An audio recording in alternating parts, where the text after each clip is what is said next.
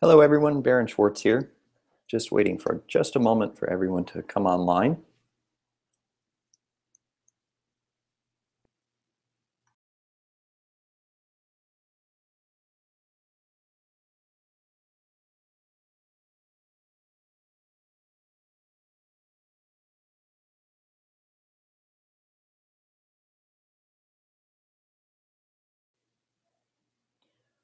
All right, I'm going to go ahead since we're 2 minutes into the hour, and I'll be with you for 45 minutes or an hour or so. I have 45 minutes of material, plenty of time for questions.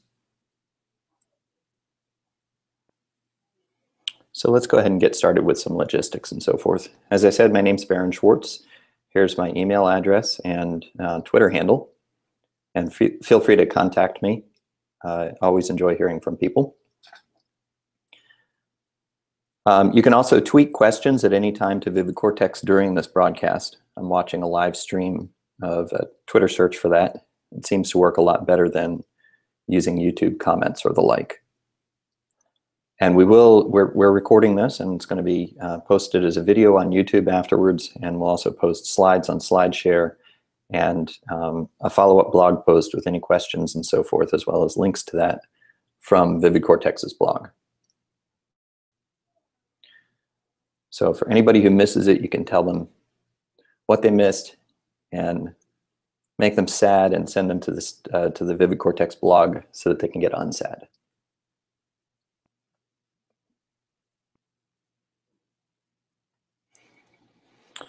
So today we're going to be talking about how MySQL uses indexes to make queries go faster, and in some cases a lot faster. So let's begin with the basics of what an index is. And I'll be drawing a lot of pictures. I'll also be showing a lot of pictures from Flickr throughout this presentation.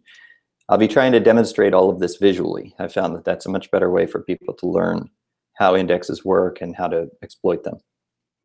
So the most basic thing, an index is called an index because it was actually designed following the same principles as an index in a book. And if you think about an index in a book, it contains a list of terms, and the terms are sorted so that you can find them easily. And usually in a lot of indexes, you'll actually have page headers that'll help you to skip through pages. And that concept also shows up in indexes. And then underneath each section or term in the index in a book, it'll have page numbers, and you can flip to that page and find what you're interested in. Well, an index in a relational database, particularly MySQL, what we'll be talking about today, works very much the same way. An index is a structure for quickly looking up some data of interest and finding out where in the table or collection of data it might be located. And you can answer a lot of questions with indexes, such as whether or not that data exists at all. And as we'll see later, you can even get the data from the index without having to go to the table. So indexes might be built on top of the table, or they might be stored separately from the table. And we'll see examples of both. And there's a variety of types of indexes. The most common that most people use, most relational databases use, is the B-tree index. But MySQL has supported multiple storage engines since practically the beginning of time. And along with that, each storage engine implements particular different indexes. So you'll see hash indexes on the memory storage engine, log structured merge indexes, or a variation of that, fractal tree indexes in TokuDB, and probably in some upcoming MySQL storage engines. And then there's a bunch of others. MySQL's built-in engines like LSM and InnoDB support full text and spatial indexes. MemSQL supports skip list indexes, and there's lots of others. There are lots of third-party storage engines that support columnar storage and Patricia trees and so forth. Lots and lots of different kinds of indexes. The table is a set of rows, as you know, and they may be stored in any order. And I've got a random collection of numbers in this table. And it's unsorted. So I've got a 4-column table, and then next to it, I have a 2-column index. And this index, you'll notice, has as many rows as the table. And that's something that I didn't figure out for a long time. I don't know what, I can't really remember what I thought indexes were before I suddenly realized that there was a row in the index for every row in the table. In this sense, an index in MySQL storage engine is not like an index in a book, because typically you won't have one word in the index of a book for every word in the page of the books. But that's the way that storage engines use indexes in MySQL. There's one row in the index for one row in the table itself. And the index's data is the key. So in this case, columns B and D are the key that we can use to look up into this index. And the index is sorted. And if you look, column B starts at 16, ends up at 97. Column D looks like it's in relatively random order. But if you look about a third of the way down, you'll notice that column B has two rows with the value 46 in it. And within those two rows, column D is also sorted from 37 to 43 in ascending order. So the index is going to be sorted. It can be one or multiple columns. And if it's multiple columns, each of those columns is sorted in order within the primary sort order defined by the columns that come before it.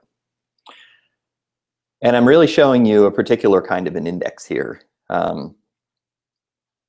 Hash indexes I won't cover very much. They don't work quite the same way. But for most purposes, you can think of an index as being a sorted collection of pointers into the rows in the table itself. Now, indexes are usually built with a data structure, and typically it's a tree structure, most commonly a B tree. A B tree is a hierarchical organization where high up in the hierarchy you have a root node, and then each of the items in that root node points to a collection of items in a child node, and this can go on for multiple levels. I'm only showing one level here, but it can go on for multiple levels, and eventually you reach the leaf nodes where the data itself is actually stored. And then those leaf nodes point to the rows back in the main table. Now this is a little bit technology specific. For example, in MyISM, those leaf nodes are going to have offsets in the main data file, because the main data file in MyISM table is just a sequential collection of rows. In InnoDB, it's a little bit different story, and we'll come to that later.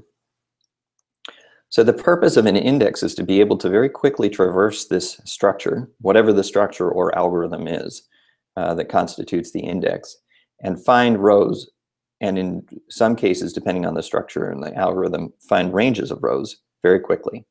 So you're trying to reduce the cost of accessing these rows, and this much is probably familiar to everybody. So let's look at a few kinds of indexes. B tree is what we'll be spending most of our time today talking about.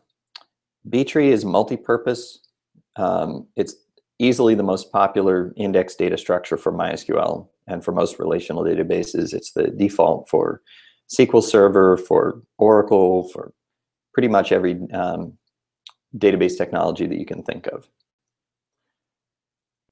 And the characteristics of a B tree is that leaf rows are sorted, or leaf nodes contain rows in sorted order, and it supports looking up a single row, finding out whether it exists or not, and finding out where to look for that row in the table.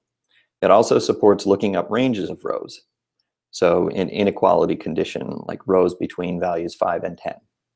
And it supports scanning in order in a range of rows, including scanning the whole index in order from beginning to end, or some subset, such as greater than 5 or between 5 and 10. And in most cases, indexes are actually doubly linked so that you can sort in one direction, but you can traverse in both directions. So you can scan backwards. You can scan backwards from the range from 10 to 5, for example. A hash index is a way to look up exactly one row at a time. And it's relatively special purpose. There are lots and lots of databases and types of databases that use hash indexes. And I'm sure as a developer, you use hash indexes all the time in maps or dictionaries or hashes, whatever your programming language of choice calls them. But inside of databases, they're a little bit of a niche purpose. And I certainly use them for things like web session data and the like. But in many cases, those kinds of accesses are better off left to something else like memcached or Redis anyway. A hash index only supports looking up a single row, and it doesn't order the rows because hashing is essentially a randomization strategy. And you take the key, you hash it, that gives you a location, you go look there, you see if the row is there. And since the hash of the key is randomized, there's no ordering. And that means that you can't look at ranges of rows at a time. You can't access groups of rows, bulk access, and you can't scan rows in order. So you can only do one at a time lookups with hash indexes. There's a newer type of index. B-trees have been around for decades and decades. And this new type of index called a log-structured merge tree has only been around for 15 years or so at this point. And there's a variety of implementations of it. It is not essentially a single canonical implementation like a B-tree is. There's pretty much like a reference B-tree implementation. It's the kind of thing you would do in a computer science course in college. And you would not build a B-tree very differently from the way that anyone else builds it in most cases. But log-structured merge trees are actually quite different. They consist of an entire family of related data structures and related algorithms to access those data structures. But in general, the principle is that data is written in an immutable fashion and then never updated after it's written. If you change some data, what you do is you write a newer record to the end of an active segment of data. And when that segment fills up, it becomes inactive and is read-only after that point. And then eventually older levels, older segments of data are merged together into lower and lower levels that are typically larger and larger. And so you get a lot of this characteristics of a tree, but there's a lot of other things, many, many subtle things about log-structured merge trees that make them much more complex than B-trees. And that might make you ask, well, why would you care about log-structured merge trees? And that's because they have some nice characteristics that come along with that complexity. In particular, B-trees, because they update data in place, they require reading data before you write it. And that read represents random I/O, and there's all kinds of things that can happen. You're page splitting and page merging, and there's just tremendous amounts of complexity and locking and concurrency control around all of that. And it ends up having a lot of overhead. And even worse, it ends up being much faster in memory than it is when it's on disk. And log-structured merge trees avoid this catastrophic drop-off of performance when the working set of memory gets larger than, the working set of data gets larger than memory and has to spill onto disk. So if you look at, for example, Percona's benchmarks of NODB versus TokuDB, you will see that the NODB has a very sharp cliff where write performance drops sharply, and TokuDB's write performance just keeps going pretty flat and steady for a very long time. And I wrote an article about this in the latest DZone analyst guide, the DZone Guide to Database and Persistence Management. I wrote a little bit about it there. There's lots of other interesting references that I give in there for further reading on that.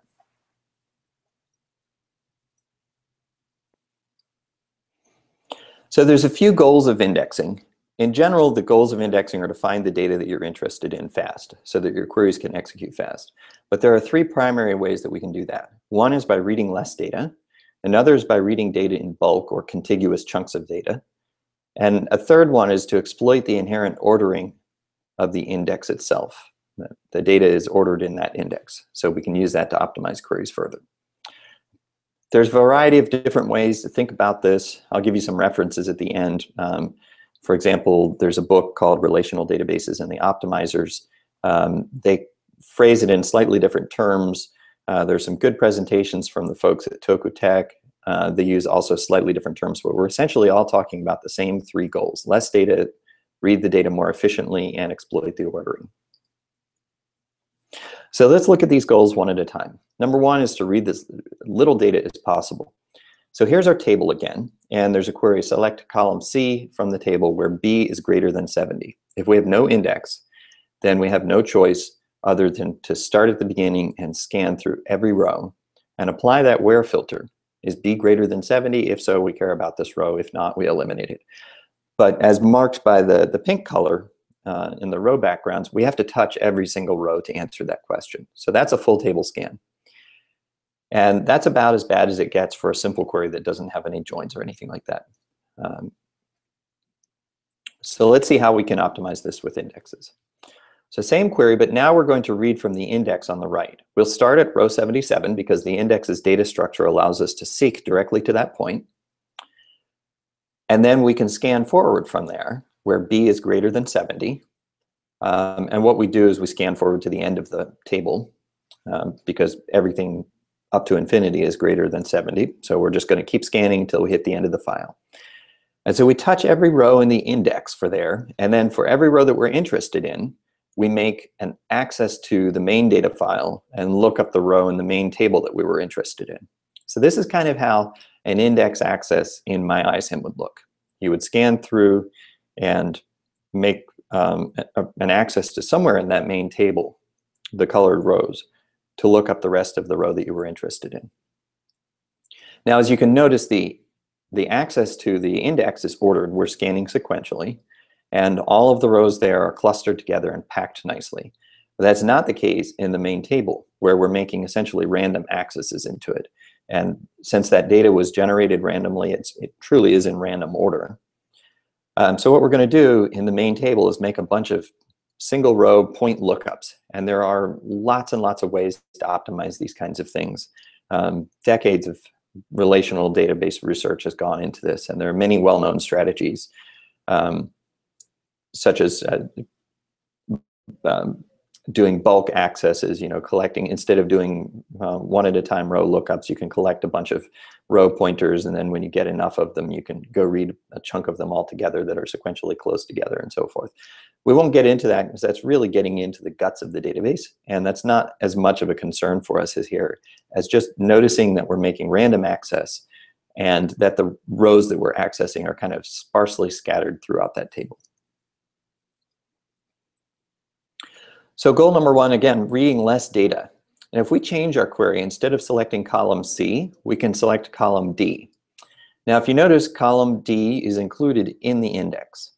And so we can seek to the entry point of that range in the index and then scan forward from there. And then the index itself contains column D. So we don't need to access the main table at all. We can just read from the index. And this is called a covering index, or we can say that the index covers the query.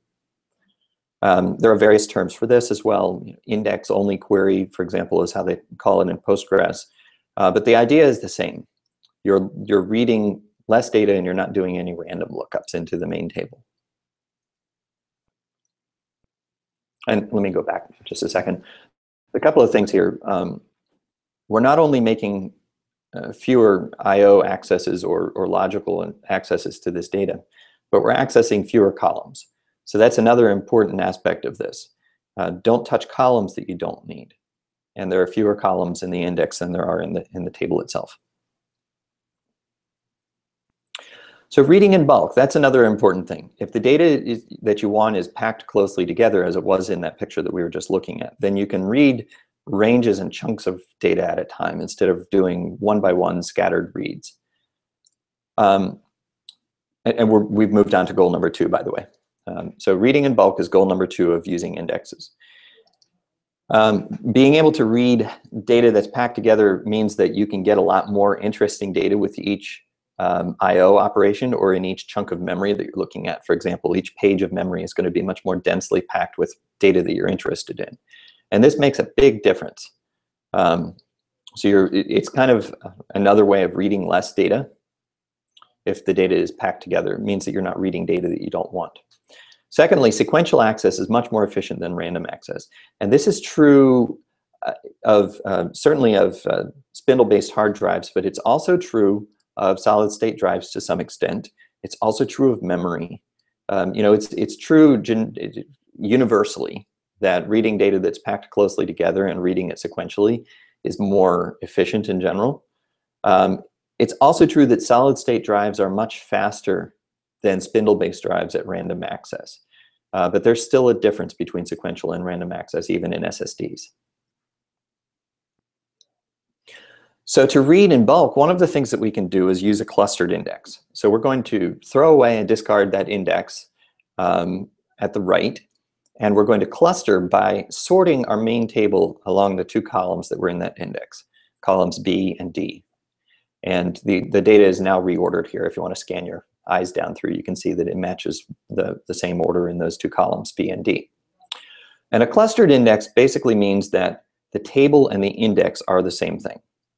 And if you dig into the internals of any relational database or storage engine, you will find that whatever the term is, whether it's index or a relation or so forth, you'll find that indexes and tables are really conceptually the same thing. And it's just that the index is used as a lookup table into the main table, so to speak. But if you sort the main table and then build the index structure, that B-tree structure on top of it, which I'm not showing here just to save space, then you can get the same benefits of an index combined with the row storage itself.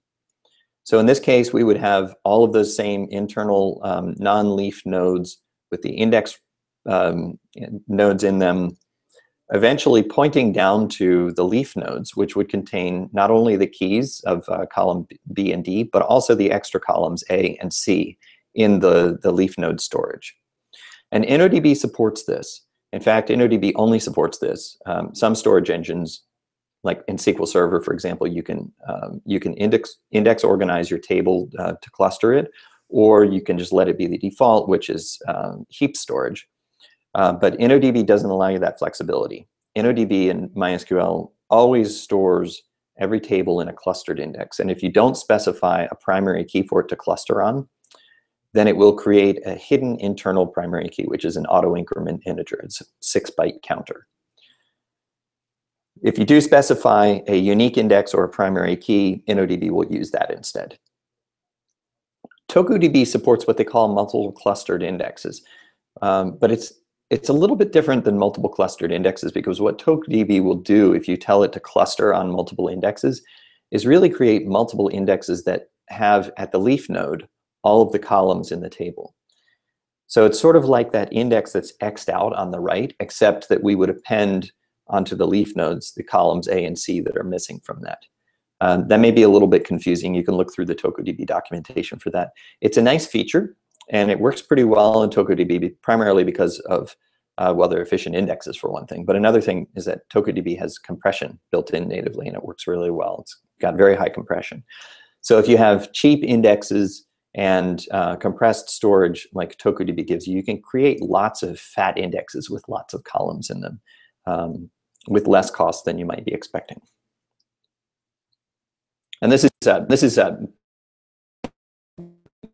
of interest to you, by the way. I'm not particularly trying to advocate for TokuDB or anything, just mentioning it. So now we can read in bulk. We can do those same two queries, and we can do them from the table itself rather than from the index. We've still, we've thrown away that index that's X'd out on the right. And we can do that by, here I'm showing the tree structure that's built above the table in the index's data structure.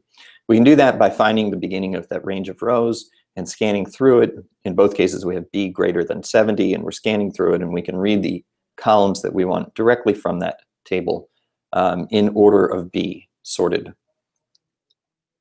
So that makes both of these queries tightly clustered together in terms of where the rows are located, as well as reading columns without having to do a lookup into another structure. Goal number 3 of using indexes is to exploit the ordering characteristics of the indexes. And we've seen this a whole bunch. In fact, these 3 goals, you really can't talk about them in isolation of one another. They all relate to each other pretty tightly. But the third thing that we want to do is exploit the fact that those rows are ordered to avoid doing extra work to make the index do the work for us, so that we don't have to do work with the rows after we retrieve them. And this makes a lot of single pass online algorithms, such as counting and doing averages and summing things up and standard deviation, all of those kinds of things, makes all of those things possible in one pass. What you do is essentially you create a cursor into the table or into the index, and you scan forward, and you're looking for some criterion. When you find the matching rows, the beginning of one set of matching rows, then you can just stream the rows from there. and no post-processing is necessary depending on the query. So obviously in order by query, if the order by matches the index sorting order, then you don't have to post-sort the rows at all. If you did have to post-sort the rows, you would have to do what MySQL calls a file sort, or potentially using temporary tables for some types of queries. And avoiding that is a big efficiency. It avoids a lot of collecting things together into buffers, maybe writing the buffers out to disk, sorting them all, merging them afterwards, and then maybe even doing a lookup to find the rest of the data from the merged rows. It's a tremendous optimization. So order by is public enemy number one that indexes can help eliminate. Group by is similar. So if you're grouping by something that matches the way that the order of the index is sorted and matches the indexing columns, for example, if we were grouping by column B, what we would do is we would seek into the beginning of our range and then scan along and keep track of which column we're currently looking at. And every time we look at the next row, if that value of the group by column changes, then we have just finished looking at a group of rows. And within that group, we can do things like summing things up and so forth, as I mentioned. And then we can omit one row for that group and then start accumulating a new row for the next group, scan through the next group. When that value changes again, omit another row. And so it's a tremendous optimization for a lot of group by queries. And the same thing for distinct. For example, if we wanted to just get the distinct values of B out of a table that was indexed on B, we could just scan through the index and look only at when that value for B changes. So lots and lots of different types of queries can be optimized this way. And it gets a little bit difficult to explain those things with SQL examples in a short webinar like this. So I won't show deep code samples of that kind of thing, but just mentioning here that that's one of the goals of indexing. So with that in mind, those three goals of indexing, we need another numbered list. We need 6 rules for getting the most from your indexes. And these are the 6 most common things that are either things you ought to be doing or things that I've seen people trip up on and suffer bad consequences from as a result. So let's look at those in order. The first thing is to make sure that your query's expressions can actually be used as keys into the index. The technical term for this is a SARG, or search argument. And what you want to do is make sure that you're expressing a constant value or a range that is defined by constants on either end that can be used to seek down the data structure and seek along and compare against the values in the indexes. So you want to be able to compare values against values. And to do that, one of the most important things to do is to make sure that you don't compute functions on the items in the where clause. What you want to do is compute functions that turn into constants that the query execution engine can then take and push down into its search through the index. So a good pattern is to compare the column D to a date range. You know, it's older than 30 days ago. A common bad practice that I see is to add D and 30 days ago and subtract that, compare that to be less than now. And what you've done is you've created essentially a function around this column D. Now, column D's values might vary as we go through the table. They will vary. So that's not a constant that the optimizer can use to search into and seek along that index. So you want to isolate that column D that you plan to use in the index. You want to isolate it on its own with no expressions around it, no, to upper or to lower or rounding or anything like that. You want to make sure that it's, in terms of an equation, it would be on one side of the equation all by itself. Number 2 is to know what the left prefix rule is. And this really applies to B-tree indexes and others that have an inherent search order or sort order in the way that the data is physically laid out, in particular for multi-column indexes. So these multi-column indexes are just like you would sort in a spreadsheet, sorted first by column 1 and then subsorted within that by column 2. And you can have lots of columns, of course.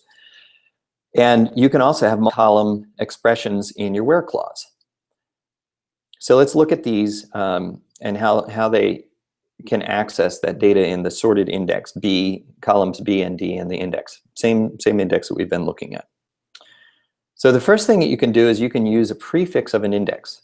The key that the search argument that you use to, or that the database uses to look up entries in the index can be applied to all of the columns in the index, the full width of the value, or just to a prefix of it. And if there's a prefix of it, it has to start at the left, because that's where the sorting starts, at the leftmost column. And the index prefix will stop being applicable the first time you have a non-equality comparison.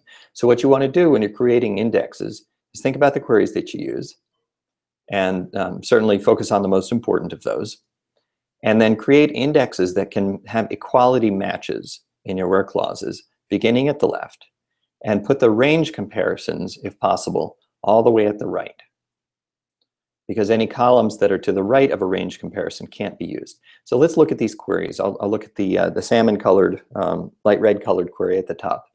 Select columns B and D, where B is greater than 70 and D is 11. Okay, so to satisfy that query, we would seek to the beginning of the range B greater than 70, and then we would scan along until we find a row in the index where D is 11. So there's only one row, that third row in that range, where that is true. So that's optimized because, I'm sorry, that's not optimized because there might be, and I didn't draw this, I should have drawn some, actually now that I'm looking at this, I wish I had made a little bit better example of this. I'll do better next time I give this presentation. I wish that I had made another row with an 11 a little bit further on and illustrated that this query would scan along and access a whole bunch of rows in column B, but maybe only look up a couple of rows in column D. Okay, so we would be looking up essentially non-contiguous ranges, and we wouldn't be able to use the index to narrow down immediately the exact rows that have column D equal to 11, because it comes after an inequality comparison in the where clause. It comes to the right of the column that has that inequality.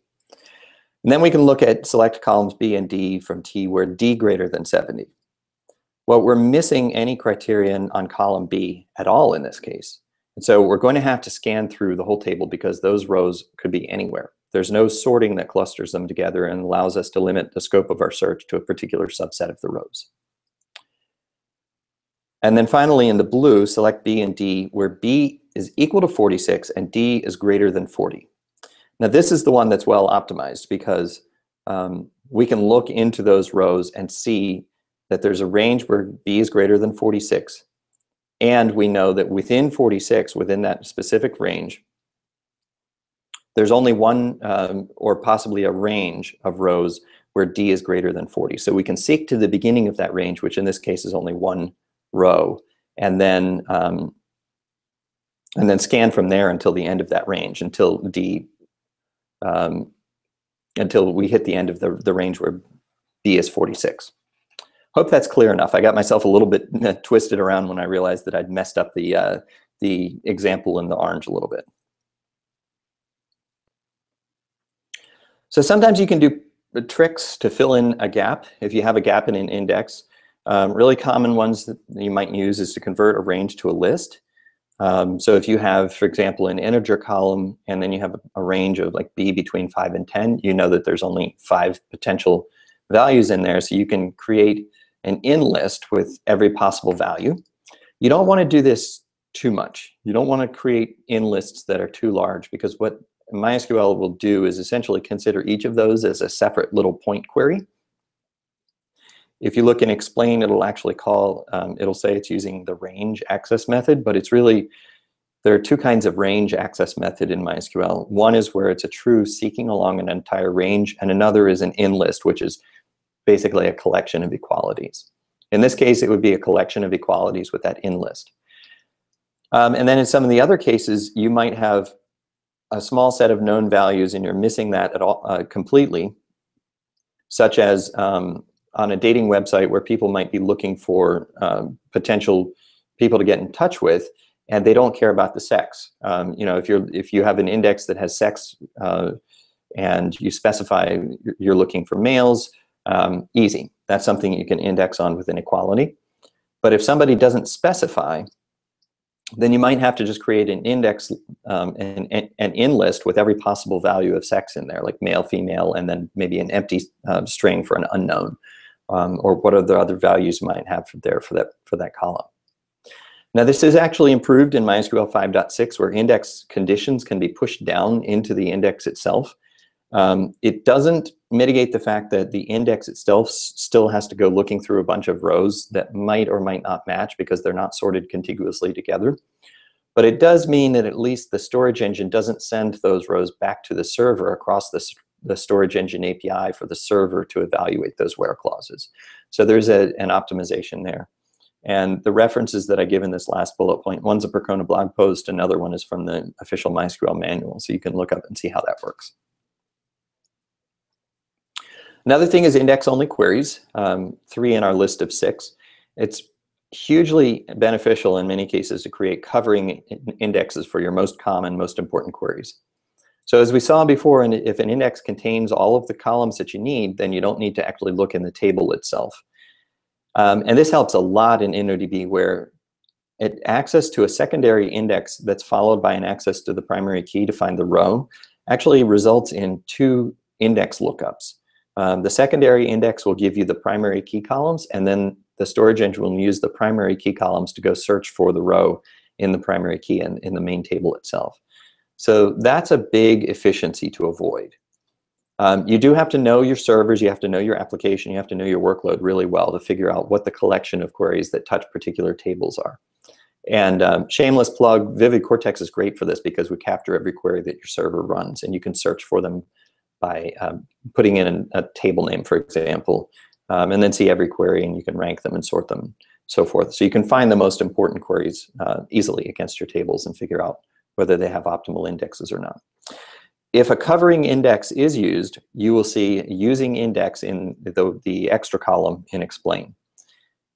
That's just the little sort of hint that gets dumped into that extra column at the end of explain. It translates again to an index-only query, or whatever you call it in your database of choice. Using clustered indexes, very important. You should use them if possible. If your data has an important natural key, a primary key that naturally expresses something about the data, which is true in a lot of cases, you should strongly consider using that, especially in InnoDB. Again, InnoDB is going to always store the table as a clustered table with a clustered index. If you don't give it one by creating a unique or primary key, then it will create a hidden one for you behind the scenes. And if you do something like create an auto increment column, or if your ORM creates an auto increment column for you, then you're potentially using a very poor key and ignoring a natural key that would be a very good fit, very strong clustering effects for your data itself. So to give you an example, in Vivid Cortex's time series data, we use a clustered index on the host, the metric, and the timestamp. That's the natural primary key of each little bit of time series data that we have, and it also matches the way that we look up that data. So creating something like an auto increment column for that table would be a performance disaster compared to using indexes that are clustered with the data. And this is particularly a common grievance that I see with Ruby on Rails applications, where it wants everything to have an ID column. Number 5 is to think carefully about your column order. The first priority for column orders is to make sure that you don't disqualify an index from optimizing your important queries with order bys, group bys, distincts, or multi-column where clauses using that leftmost prefix rule. If there's not a strong preference for which index order, which column order to use in the index to satisfy those kinds of queries, if there's just, for example, queries that look for column A and column B and column C, but it doesn't matter what order, maybe equalities on all of those columns, then you have your freedom of choice in which column you put first. And generally, to cluster the data together the most tightly, you probably want to put the most selective columns first. That is, the columns that will narrow down the possible range of rows to sort amongst first in the index. And there's a couple of different ways that you can do this. One is by looking at your data's natural distribution and see if you can find the cardinality of the columns. There are potentially some gotchas here, and that's why this is not a hard and fast rule, because you may have, for example, one value that is present in lots and lots of rows, and everything else is sort of uniformly or in some kind of natural distribution. But you have some outlier where you have a really, really bad behavior.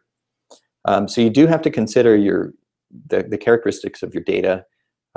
Maybe you have like the Justin Bieber problem, where you have one user who has a lot more data than others. Maybe you have something like I've seen in a bunch of forum software where the anonymous user is user ID 0, and so enormous chunks of the table become user ID 0. Whatever you have to think about that and carefully. But absent any of those kinds of things, good rule of thumb generally is that you want your most selective columns first in the index.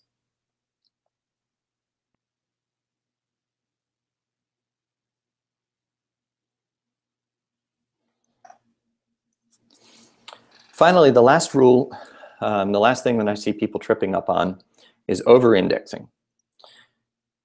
An index represents a separate set of data, potentially, if it's not a clustered index, that has to be kept in sync with the main data. And so that means that you have to multiply your writes. You have to update your data in multiple places. Means that you have to do a whole bunch of potential locking and other work to prevent inconsistencies. So you want to avoid that extra work. You want to get the most that you can out of your indexes and create as few as you can, which there's a judgment call to be made here. There's a balance between creating indexes to speed up your important queries and creating indexes for every possible scenario that potentially wouldn't be used, or maybe some of those indexes could be used to serve multiple queries just fine. So you want to avoid duplicates. It is possible in MySQL to create plain old duplicate indexes. If you add an index to a table with the same columns over and over again, you will end up with duplicate indexes over and over again. You also want to avoid indexes that are not necessarily completely duplicates, but may have a common prefix. So if you have a query that looks at column A and you have a query that looks at column A and column B, because of the ability to use a prefix of the index, if you create an index on column A and then column B, both of those queries can actually use that index. And again, there's not a hard and fast rule here, because you may end up with an index that has 8 columns in it that serves a whole bunch of queries, but the most important query actually only accesses the first column. And so the index is much larger because it's got 8 columns. And so you might be better off creating a single column index for that really important query, and then an 8 column index for all of the others that are less important. There would be some duplication there, some logical redundancy, but if the workload demands it, it might actually be the most efficient thing to do. And then finally, if you have indexes that are not used, and if you could prove that you're not using them, then you can drop them. And that can be a big win, both in space savings and in I/O and performance. Percona Toolkit has a couple of tools. I think a couple of those are still not very well known. I wrote them when I was at Percona. One of them is called PT Index Usage, and that can help you analyze which indexes are being used, and other nifty things such as whether queries have multiple execution plans. And there's a duplicate index checker tool that I think a lot of people probably know about, that looks for indexes that are straight up duplicates of one another, looks for indexes that are prefixes of one another and potentially redundant, and gives you a SQL that you can use to drop the indexes that you don't want. So that concludes. We're just 15 minutes left in the hour if you were planning to spend a whole hour, but we certainly don't need to. I don't see any questions yet, but I have plenty of time. So go ahead and tweet questions at me if you'd like to. Again, just tweet to VividCortex and I'll see them. And there's my contact information, and while I'm waiting for any questions to come in, I'll just hop through a couple of resources that you might find useful. One of them is our query optimization ebook that we released recently. That's volume 1 of a series, and that's on server profiling, to find the most important queries in your server or servers.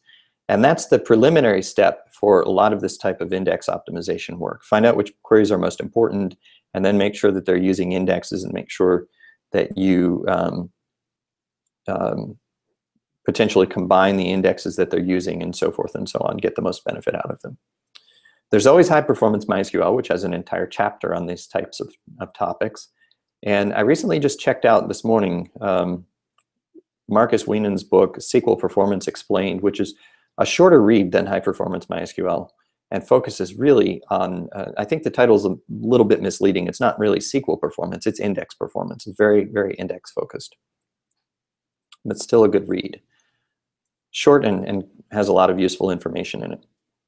A few more resources, and these are linked, so if you look at the slides, they'll be clickable, and you can navigate through to those linked destinations.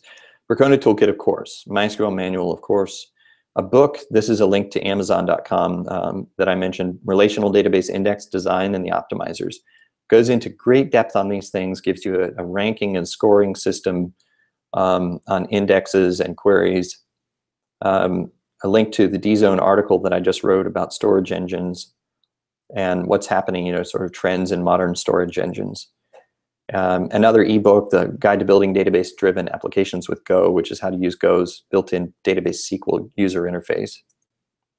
And then finally, our last resource that I'll mention is another upcoming webinar in April.